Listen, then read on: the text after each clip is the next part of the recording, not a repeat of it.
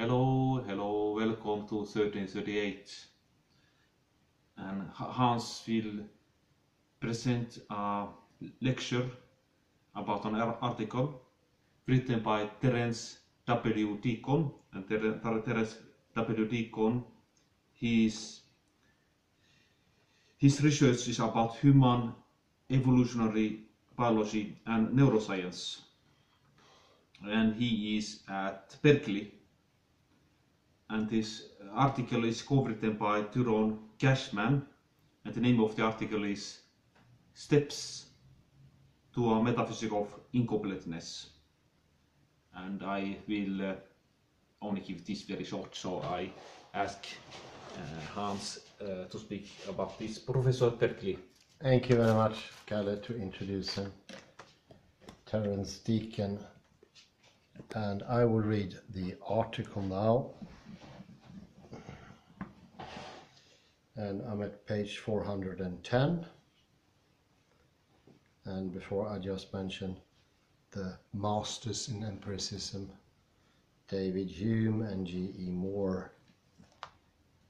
And Terrence is showing another path, quite a marvelous direction. Biology occupies a sort of middle ground in which it is possible to take either stance.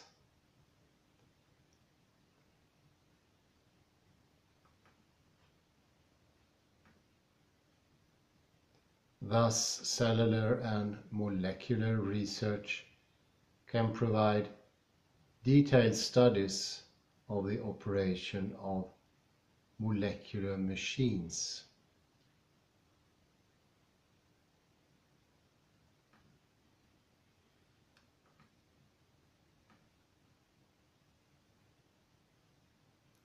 Whereas organismic and evolutionary biologists can analyze the many levels of adaptation by which organisms maintain themselves in order to persist long enough to reproduce.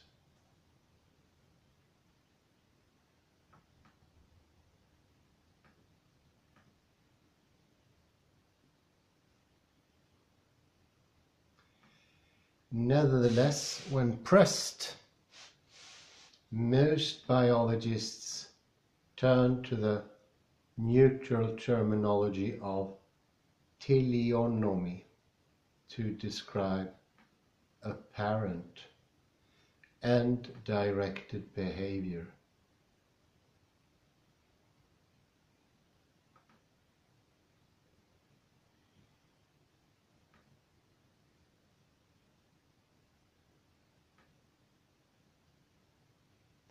And assume that teleological processes were shown to be irrelevant for evolution.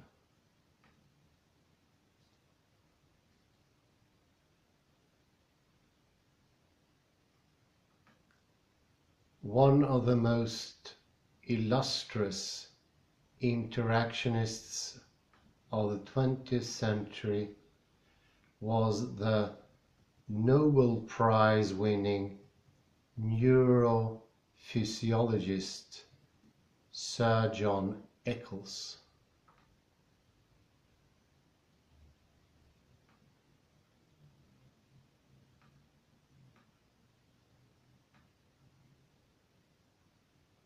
In a book-length dialogue with Karl Popper, he argued that the left cerebral hemisphere of the human brain contains structures that collectively he called the liaison brain.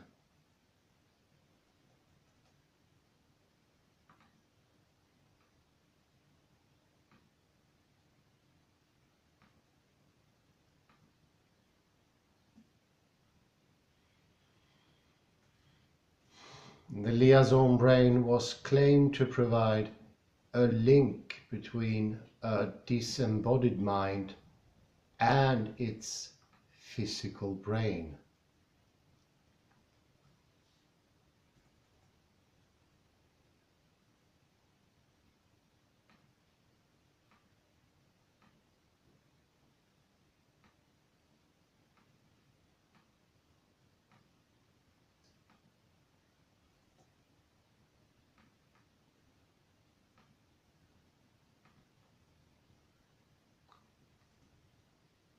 Ultimately, this just replaces the pineal body in Descartes' speculation with a different set of brain structures.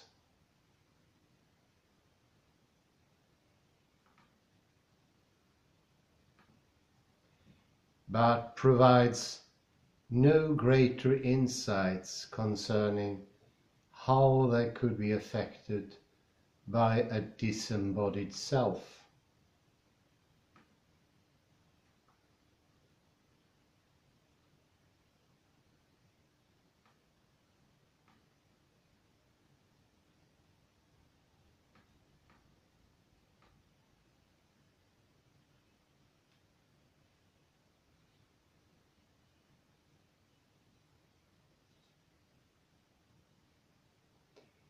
Probably the most popular modern version of interactionism, however, derives from an effort to explain consciousness using quantum theory.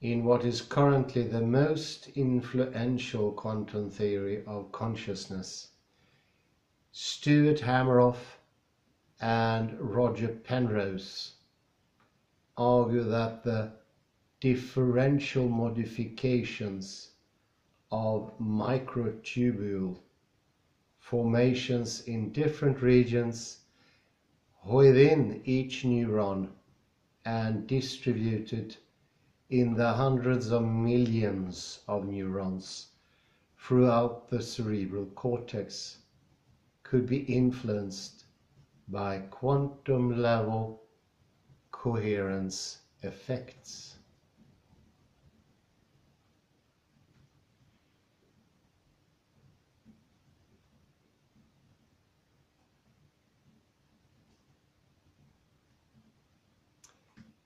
Quantum theoretic approaches to consciousness also hint at a modern resolution of interactionists' metaphysics with what is often termed dual aspect theory.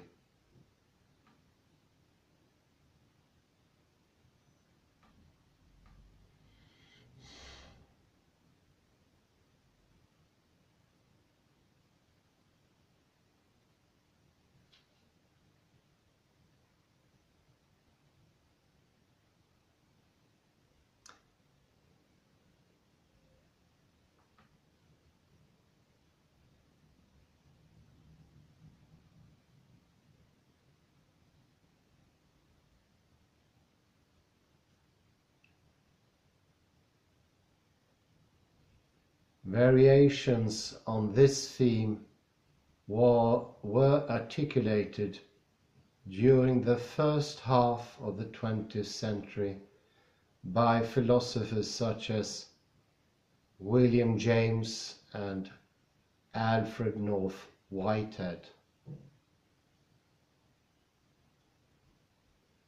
and have many modern proponents.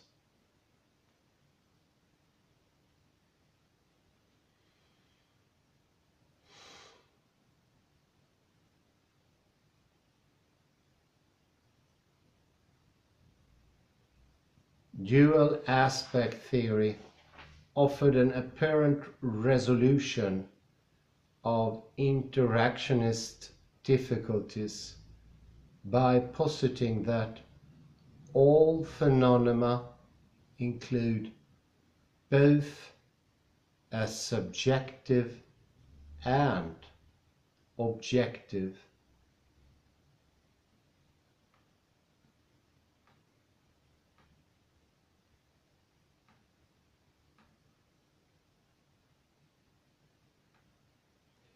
Interior and exterior, mental and mechanistic, genetic and morphological aspect.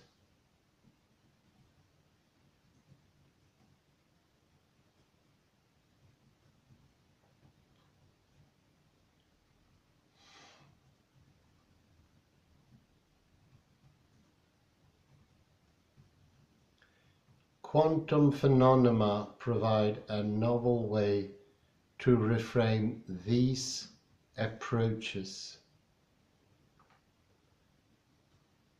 This is because quantum theory posits a necessary transition between two mutually exclusive but interdependent causal domains.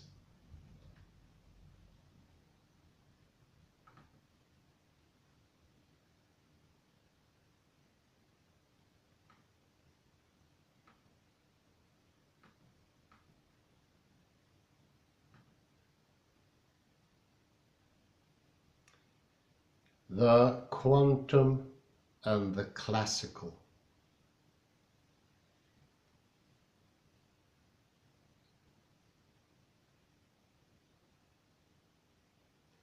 Quantum strangeness, characterized by the superposition of mutually exclusive states and the existence of entangled states, violates simple spatiotemporal localization.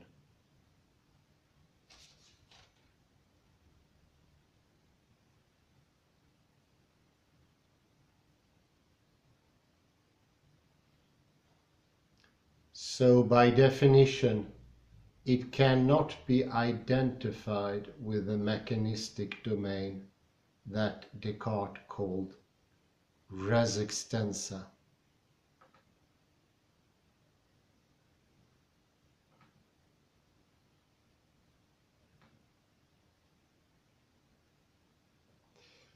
By default then, these non-extended characteristics place quantum phenomena within Descartes' realm of res cogitans.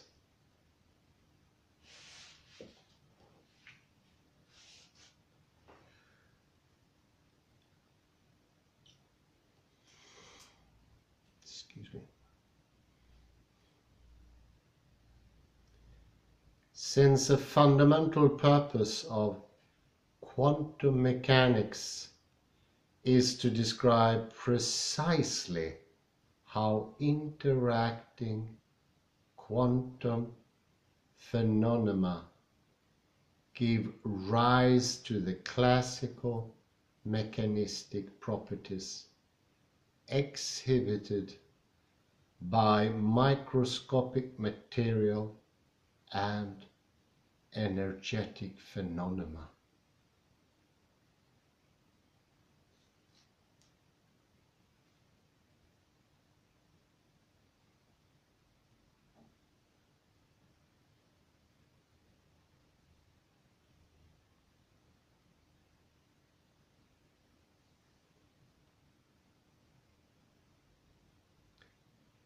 The discipline appears to provide a parallel to the account of res cogitans influencing res extensa.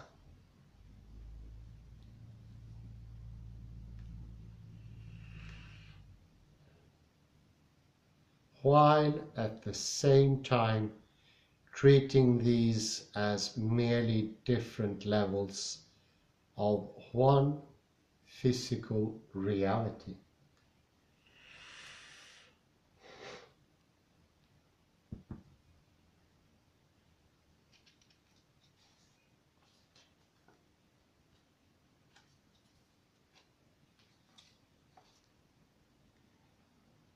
Though it is seldom acknowledged, this resonance with the logic of Cartesian dualism almost certainly contributes to the intuition that consciousness might have a quantum explanation.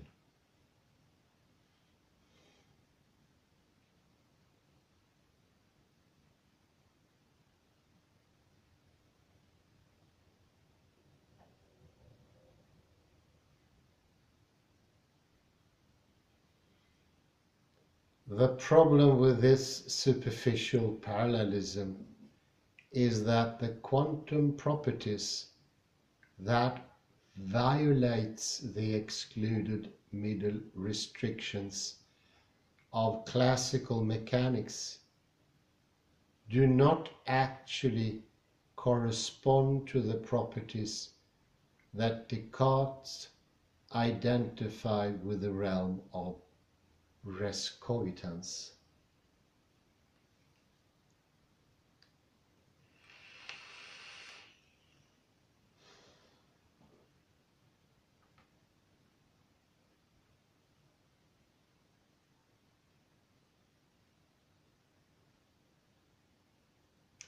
Specifically, mental and experiential phenomena.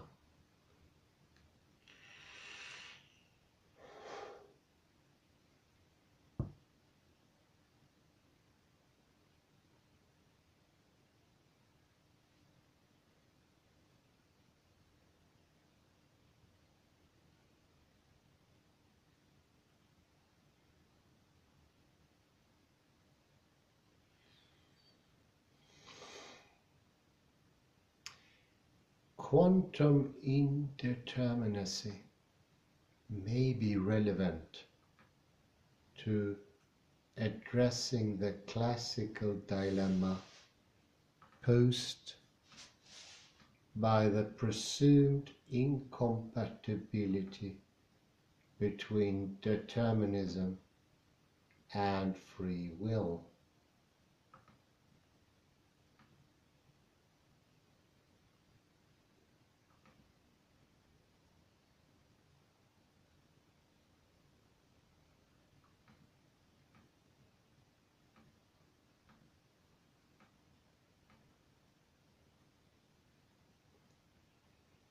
Recent findings from the theory of dynamical chaos have demonstrated that highly divergent consequences can result from nearly identical initial conditions.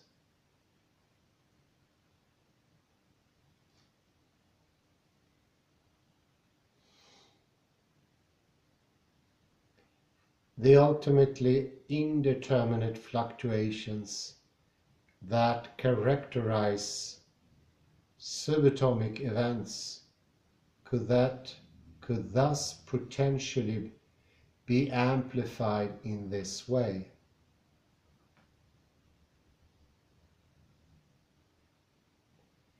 Such as by chaotic neural dynamics to produce highly unpredictable causal trajectories.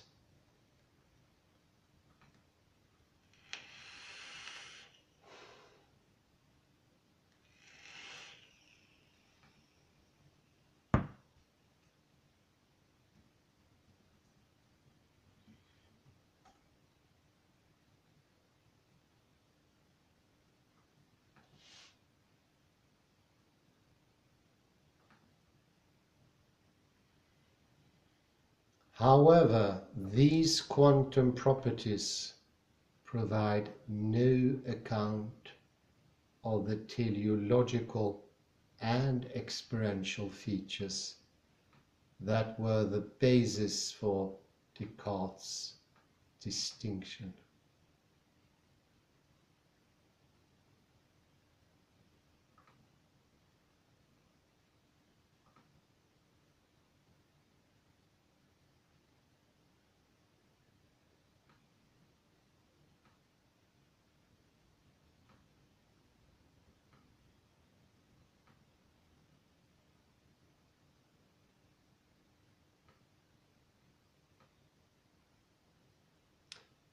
So, although to account for the character of quantum phenomena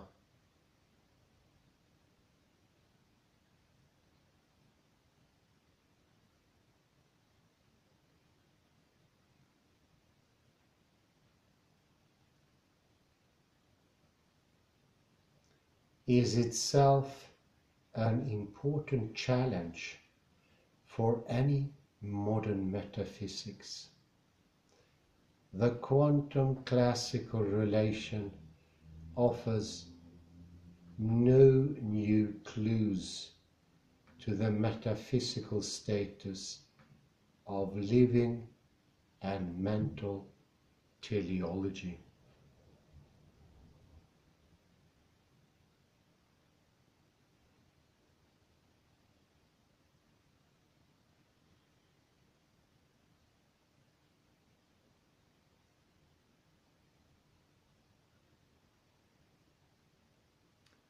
This likely explains why many quantum consciousness theorists have turned to panpsychism to account for this property.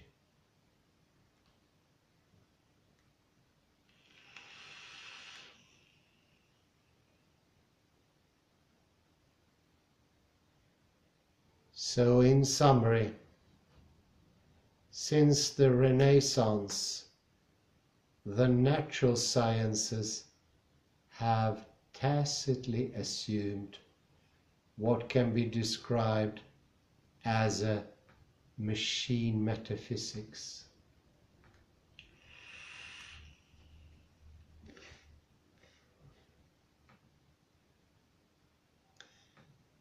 And yet, the undeniable teleological nature of human experience and conscious agency has resulted in a sort of methodological dualism in which we both must use teleological terminology while at the same time denying the ontological status of teleological phenomena.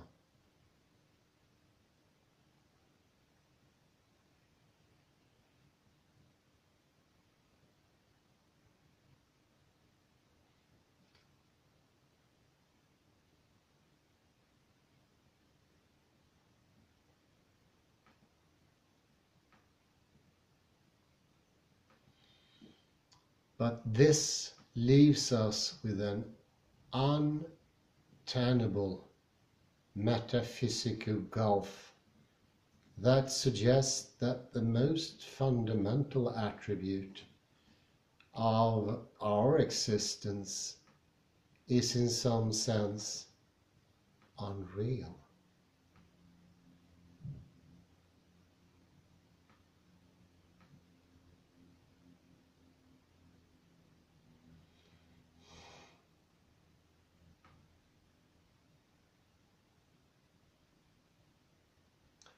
As the father of non-equilibrium thermodynamics, Ilya Prigogine, lamented,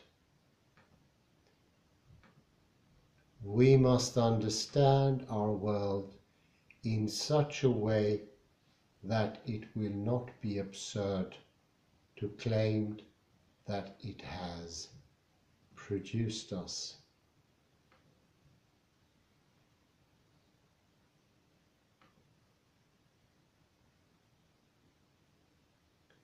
if we are to find a way to redeem science so that it explains rather than pretending to explain away the reality of lives and minds and the subjectivities and values that indubitably exist, we need to dissolve this dilemma.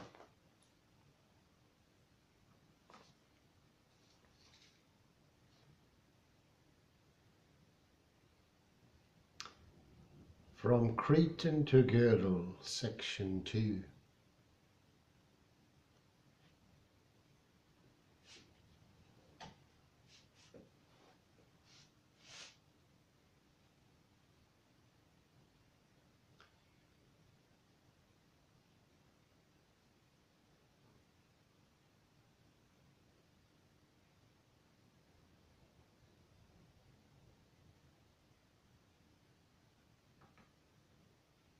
One of the most profound and unexpected discoveries of modern logic and mathematics was Kurt Gödel's proof that a formal system can be either internally consistent or complete,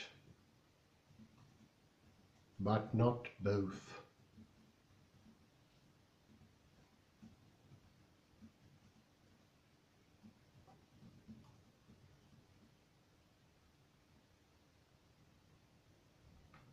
In many respects, it represents an awakening out of the Enlightenment dream.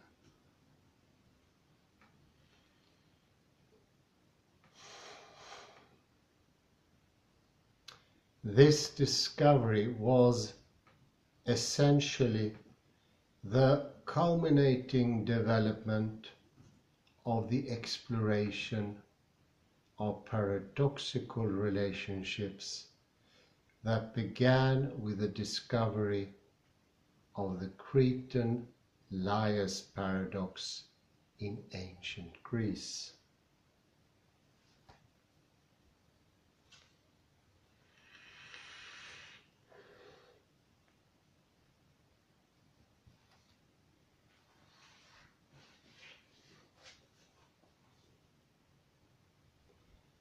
Though told in different ways,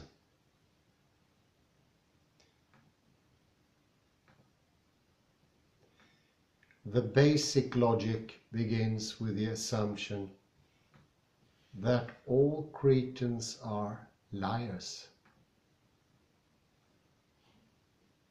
So if a Cretan says, "I am lying," he can't be lying. Which means he's telling the truth that he is lying.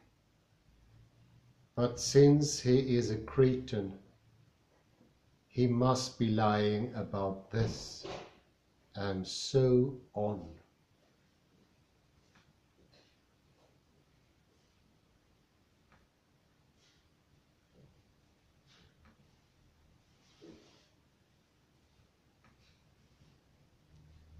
A simpler version is the statement, "This statement is false."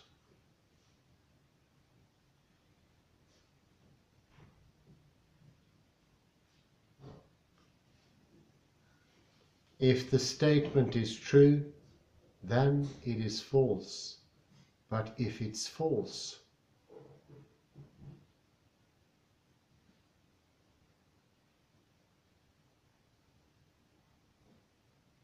then it's true, and so on. Other more involved variants of self-undermining relationships have also been described over the years.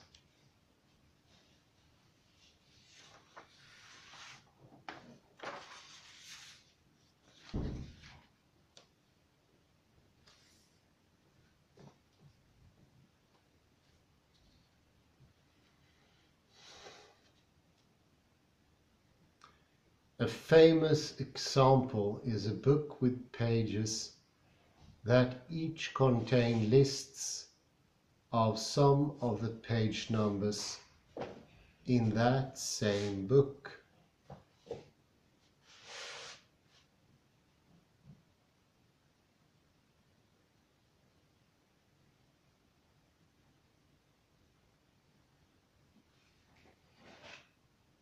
There will be pages where the list of page numbers includes the number of the page that the list occurs on, and pages with lists that don't include the number of that page.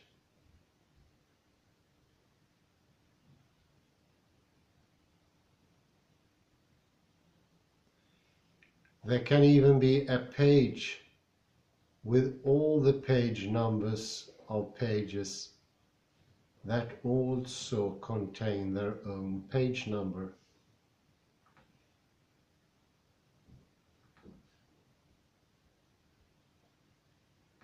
But there can't be a page with a list of all and only the page numbers of pages in the book that don't include their own page number in the list.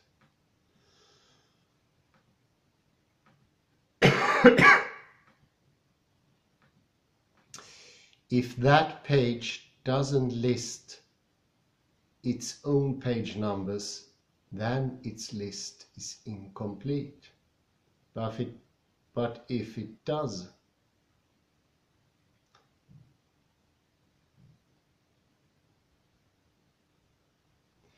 then it's not a page with a list of all and only the page numbers of pages in the book that don't include their own page number.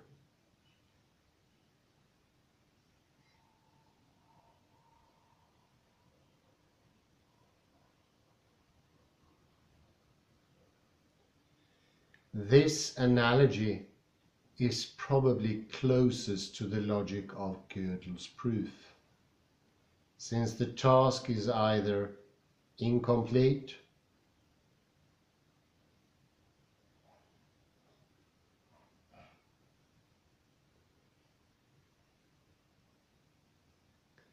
or results in an error, inconsistency as described below.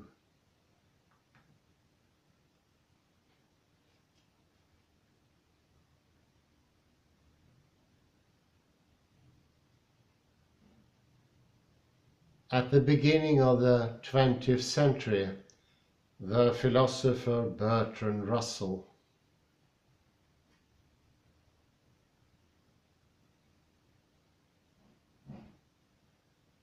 identified an analogous paradox at the heart of set theory and predicate logic. It is often characterized as the class of all classes that are not member of themselves. As with the book analogy, if it is a member of itself, it cannot be, but if it isn't, then it must be, and so on.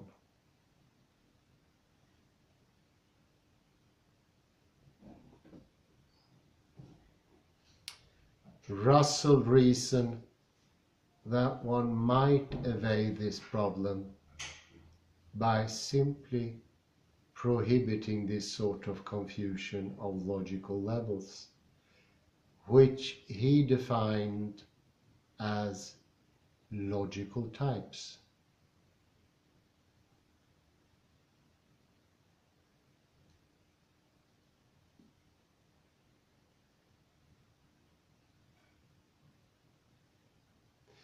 With this provision, he and Alfred North Whitehead produced a seemingly complete logical mathematical formal system, the Principia Mathematica, 1910 to 1913.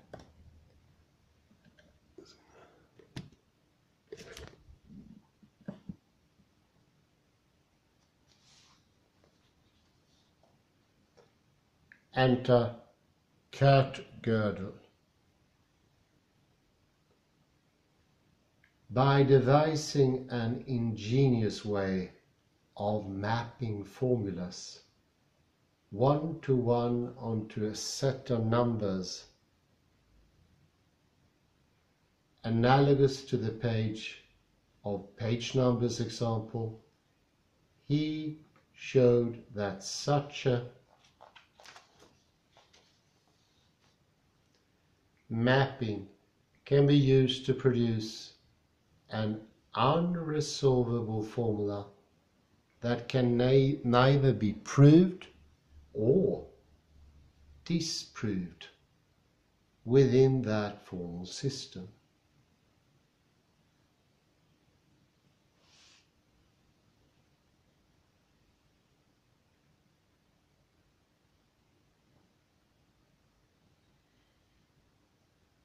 Like the book of page numbers, the entire formal system of Principia Mathematica, or any similar formal system, must either be unable to avoid inconsistencies or be incomplete.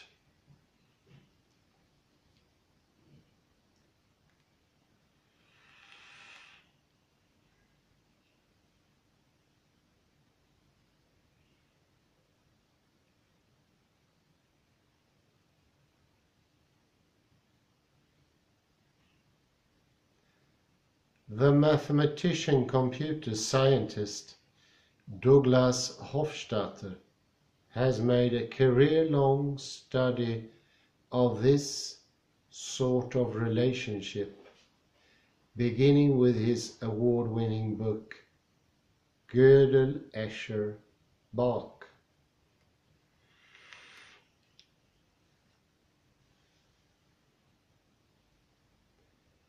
He describes such relationships as strange loops because of their intrinsically self-undermining nature.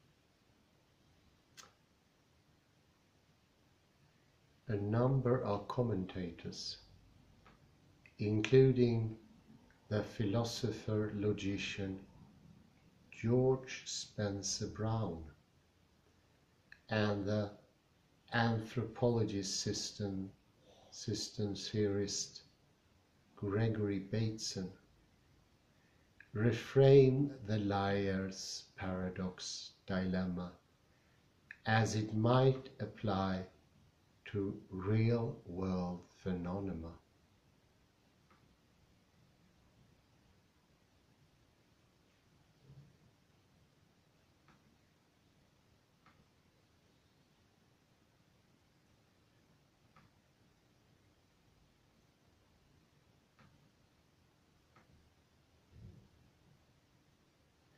Instead of being stymied by the undecidability of the logic, they focused on the very process of analyzing these relationships.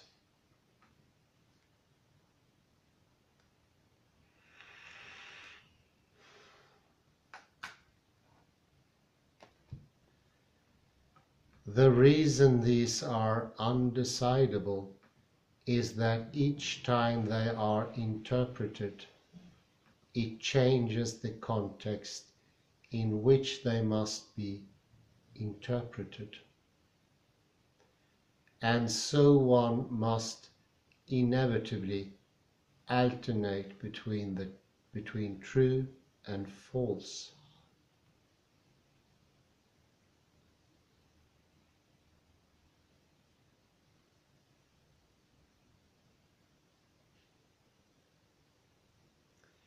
Included and excluded, consistent and inconsistent, etc.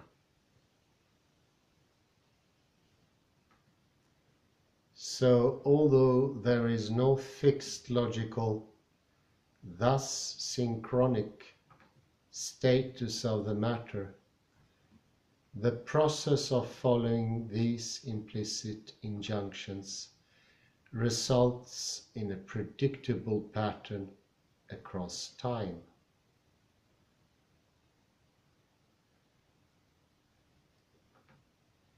In logic, the statement, "if true then false," is a contradiction.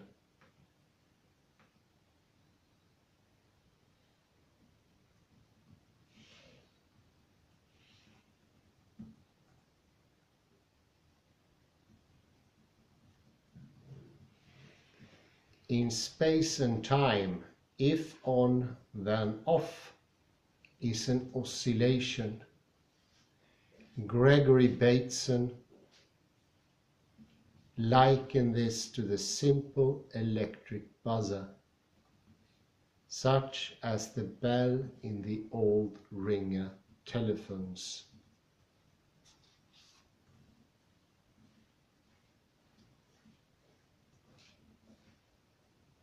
The basic design shown in figure 3, depicted in the paper, involves a circuit that includes an electromagnet that, when supplied with current, attracts a metal bar that pulls it away from an electric contact.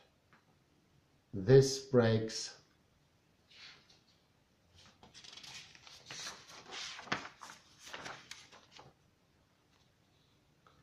the circuit, cutting off the electricity to the electromagnet, which allows the metal bar to spring back into position where the electric contact recloses the circuit, re-energizing the electromagnet, and so on.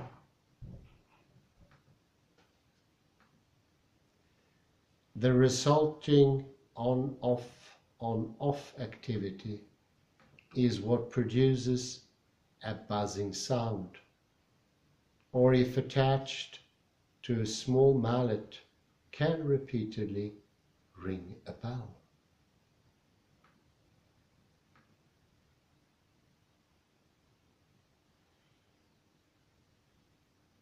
The critical insight provided in this physical framing of the paradox is that its logic requires, even generates, time.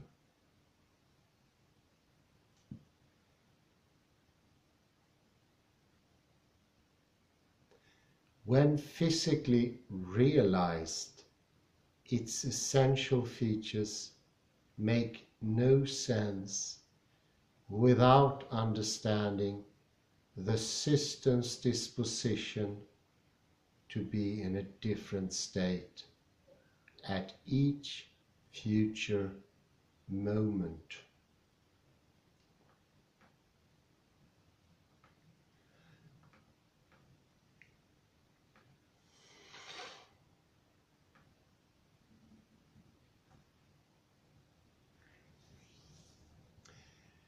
Following Charles Sanders Peirce's conception of causality based on fundamental continuity,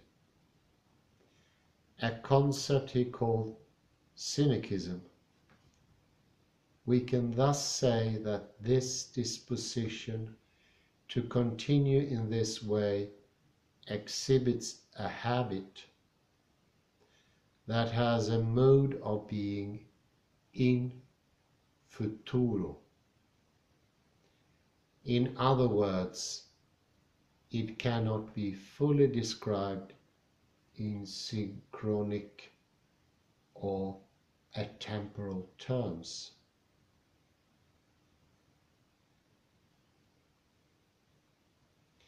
Indeed, at any instant, its present state is in the process of absenting its current condition. We argue that this is loosely parallel to the condition of being alive.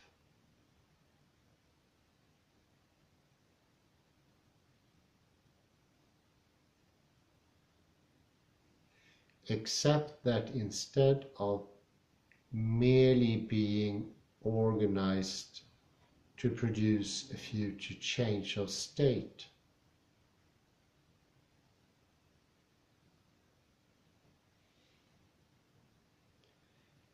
a living organism is organized to respond to the potential absenting of its own existence.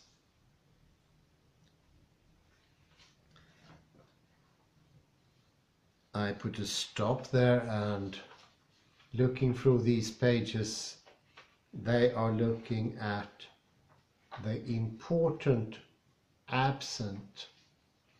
the absentee of existence, but also the absence of doings. When he mentions in futuro, it equals exactly the electrical circuit being closed and thereby stopping the opening. The opposite obviously apply. Usually we get fixated with one state over the other, and we forget that they have absolute codependence.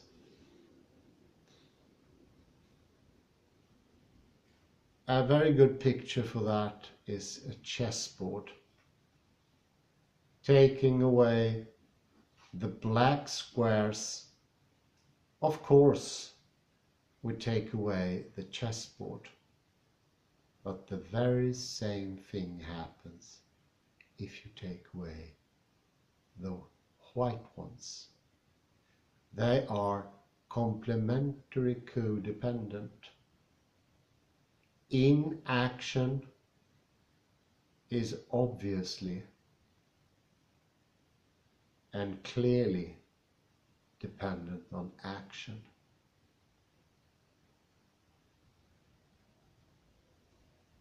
In a way, that is similar to ordinary life. We have work and we have rest. We have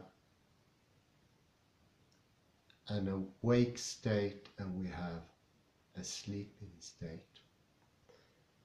And a living organism is characterized even more of this being present and this being absent. Look at a thought, a conscious thought. That is present. But when it ends, what happened to the consciousness? Isn't this the dilemma that Descartes presented for himself? Deacon shows that actually this is to be alive. And I would say to have an intention, because if you don't have the absence of the, so to speak,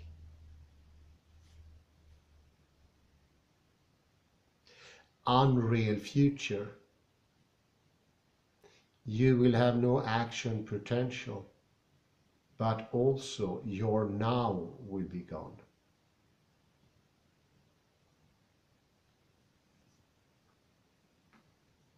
The energy will be lost, and the reality of things, they become shimmering, non-reachable thoughts.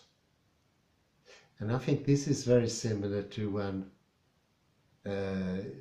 you're caught off guard and somebody asks you and you say, I have it on the tip of my tongue. This is ordinary way of being. This is das Man. This is the Newtonian paradigm where we can't reach our thought. We cannot think in a reachable way. The thoughts are constantly escaping us. There and not there. And this is something that can be healed by understanding this is the good part. This is what makes up reality. It is made of absence and existence, and it yields in that way for presence.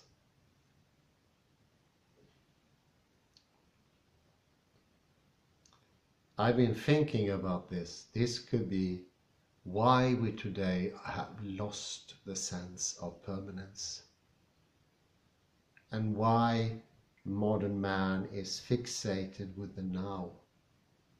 There doesn't seem to be a continuance from one day to another.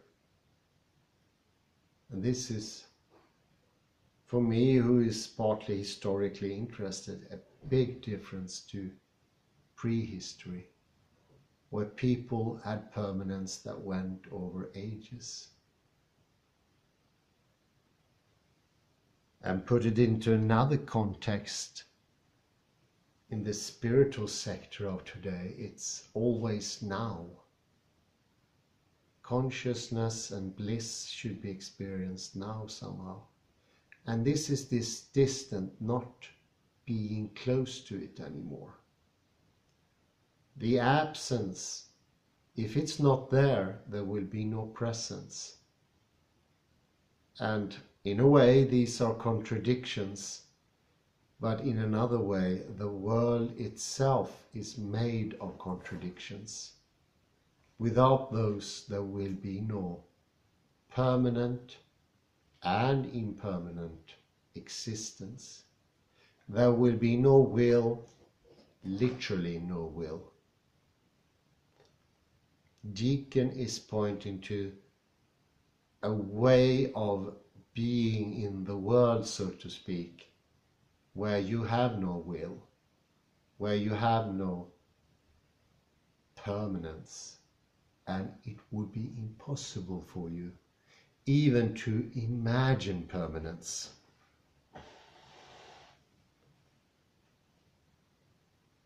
I think that rings a bell very clearly, and I think it could be a reason why people give up thinking deeply about these things, because it feels futile, and they strive without ever getting to it for either the impermanence or the permanence. It will elude them. It will be like trying to catch a cloud. Every time they grasp for it, it disappears through their fingers. But let the cloud be, and it's massive, it's strong. It will both yield and persist. And of course, in futuro is an impossibility in ordinary thinking. And therefore, it is an absolute no-no within biology. I was thinking of Stephen Jay Gould, who touched on these subjects. And he was so immensely scolded for that, so he had to make renunciation of his heretical thoughts. Who was called that?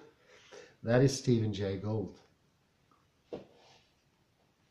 But Stephen Jay Gould had to give up, and so did Popper. And I think for our time it's becoming more and more idiosyncratic to give up all thinking of permanence. It doesn't exist for us. No one seemed to be able to think in way of permanence. And I think this is important to realize, that thinking itself doesn't have the ability to produce the thinking of permanence. It's very, very important.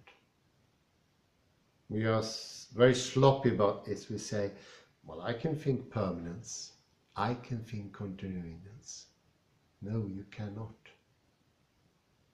You will not be able, if you grasp for an existent permanence, if you got sort of locked into a logocentric strand.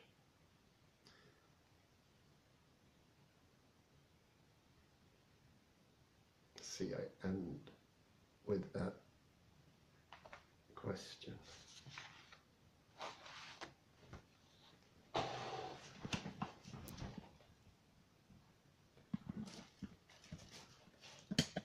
Thank you, Hans, for presenting this paper by Deacon and Cashman. I have always struggled to understand good Gödel, but today this illustration with page numbers helped me. And I figured out perhaps an even simpler way to understand the page analogy.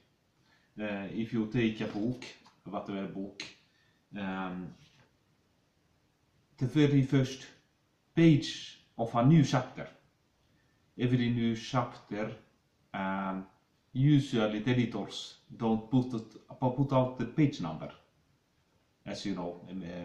So the page number is lacking in, for instance, in every new chapter.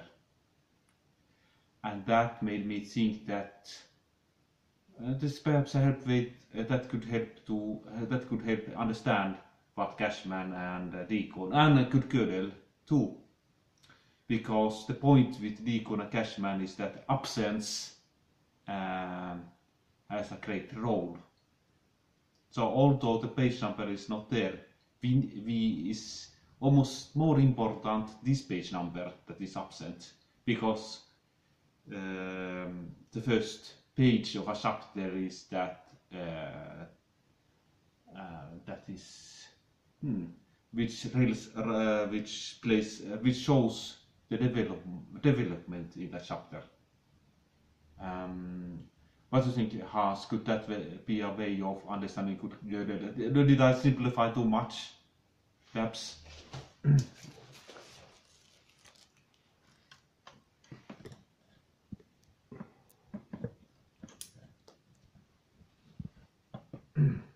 Yeah, I recommend that you put some, this page example is extraordinarily good. And by putting some work to it, it will finally yield. I read the book Gödel and it is tough. It's a tough read for obvious reasons. Why? Well, we wouldn't be caught up in this if it was easy to escape. This is the reason. This is the only reason. It cannot be explained simply, but it's, in a way, it's not complicated.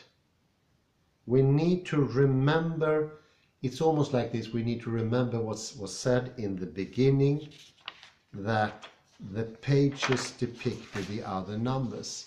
And by focusing and expanding our attention, keeping the attention, I would say, long enough, then the problem becomes obvious.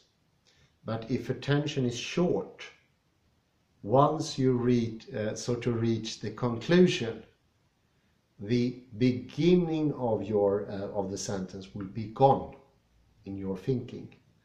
So this is how I perceive it. This is my trick, so to speak.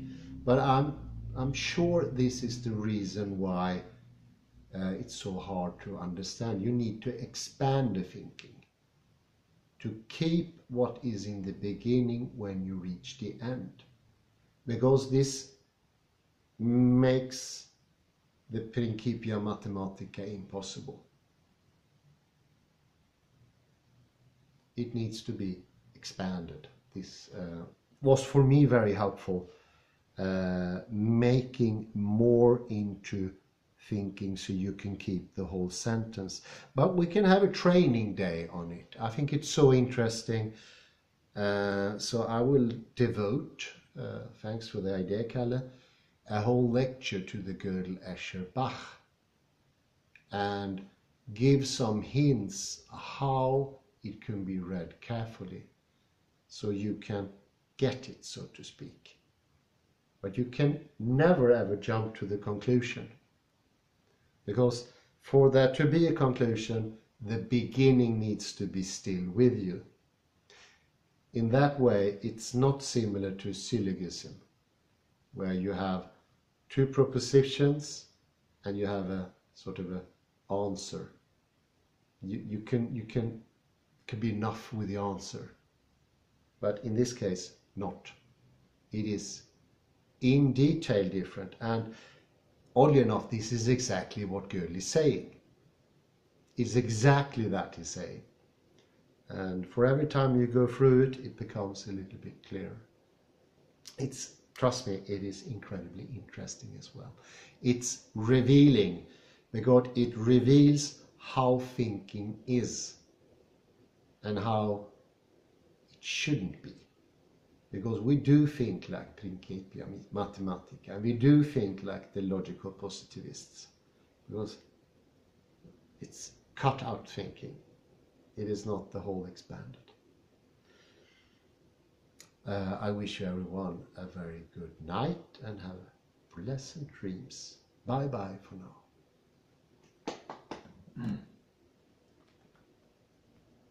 It's a night lecture.